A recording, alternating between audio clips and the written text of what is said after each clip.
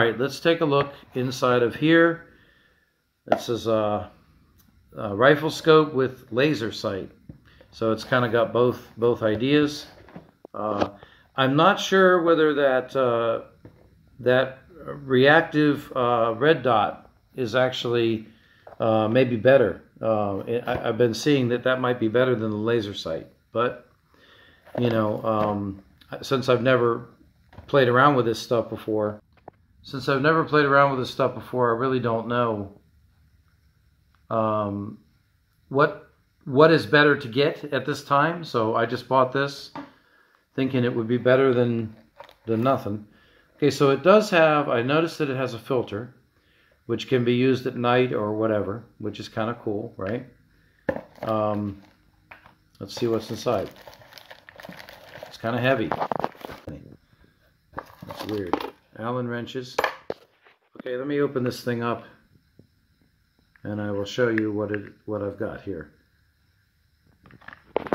Alright, so I just pulled the plastic off and this is how it's coming in the thing. Wow, it's pretty nice, really. Cleaning cloth there. Wow, look at that. So, okay, it's already together. There's your laser and your sight. Crosshairs, this is nice. This is real nice. Back when I was in rifle team, I didn't have to actually, let me try to aim it at something here. I didn't have to, oh yeah, look at that. We were using iron sights. We never used scope.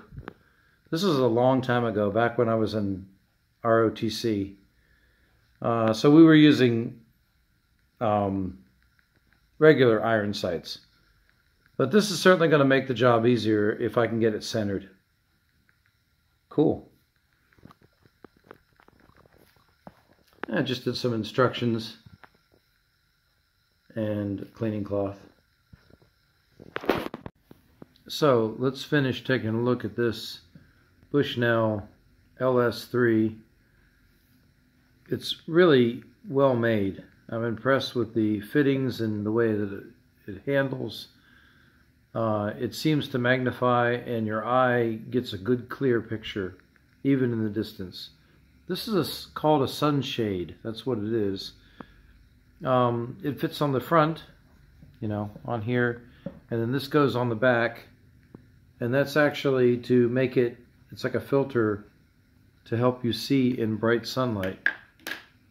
Let's take a look at a couple other things. One, the laser.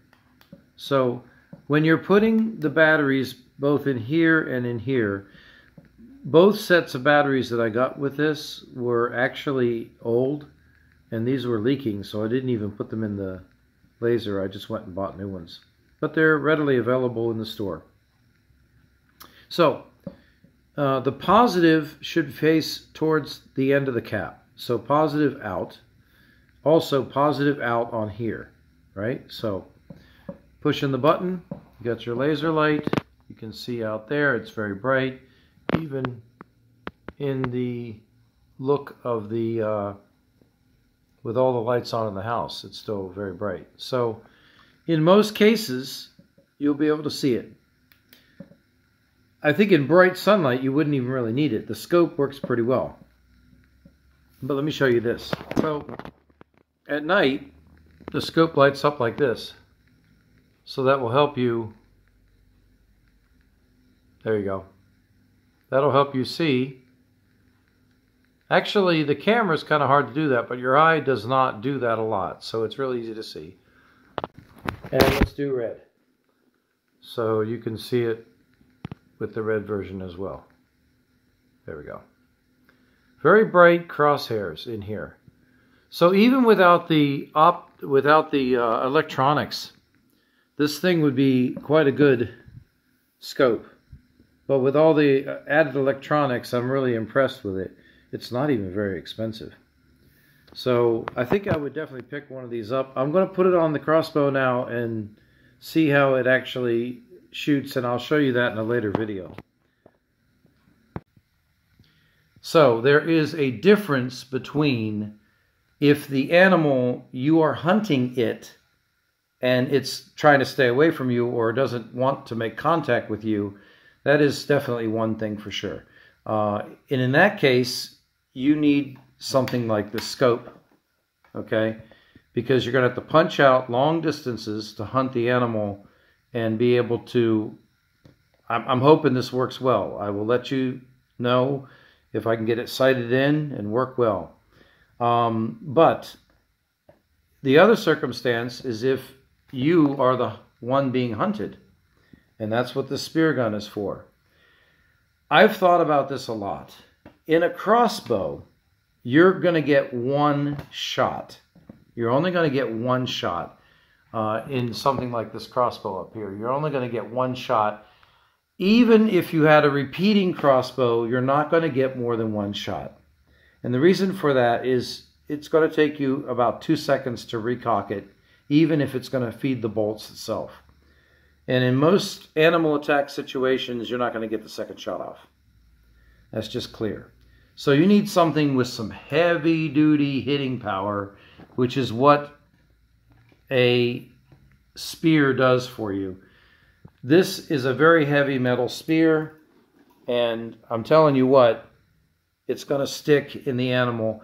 It's not going to bring it down, but at least it would slow it down a lot. It's going to make it very uncomfortable for it to chase you. So that's the point. Where our cabin in the woods is located, there is boar, wild boar. There are wolves, which we've literally seen, and there is bears. There is a possibility for bear to be there as well. So I think those are the only major ones to worry about. But you can see that there are definitely the possibility of, you're out there picking up some mushrooms or whatever, and something starts to run at you. That's what I think this is best for. I think this would be more effective than the crossbow for that circumstance. We're going to open this today, and I believe this is an extra string which I bought, which I would suggest that you guys do if you are preparing in any way. So this is an extra crossbow string, and it's actually made by the company, so that I think that's pretty good, right? It's not expensive. It's good to have. Why? Why is it good to have? Because you can make one of these on the Slingshot channel. The guy tells you how to make one of these and how to, string it back and then record it and all this. So if you're interested, yes, you can make one. But, if you buy it now, then you have it. One more thing I want to say is that if you've got a bug out bag and you could only take one of these, definitely take the scope. It's much brighter and easier to use. Of course, there's other reasons, but this is pretty good. But I would just leave these at home and take this. It's smaller too, right? It's much brighter. It gathers much more light. And it gets almost as close, to be honest with you. I think the optics in this are much better than the optics in a cheaper pair of binoculars. And I'm really impressed with the quality of this. I'm kind of shocked. Matter of fact, if you turn it upside down like this and look through it, it becomes a definite, like a microscope almost, which could be useful. In a situation, you might need to see something up close, some injury or something maybe, so it's things to think about. Definitely I'm impressed with this. This is a Bushnell, let me see the front. I did not expect it to be as nice as this. Pretty nice thing. It wasn't expensive either. So let's talk about preparedness a little bit and what that means. If you have a place to go to, like a bug out location, if on the off chance, I really think that in most cases it's going to be okay. I think that, but the world is in a strange place. So you have to start thinking about preparedness, and you have to start thinking about what you might need in order to hunt. If you've, let me know in the comments if any of you have actually been hunting before, and if you've ever been attacked by a large animal. I've had both of these experiences. I'm not a great hunter or anything, but I did get attacked one time by a large boar, but my car was close by. I was able to jump in the car, and he was running at me, and I was able to, the boar was literally the size of the door of my car. It was in a special area, if you guys know about the Space Coast in Central Florida.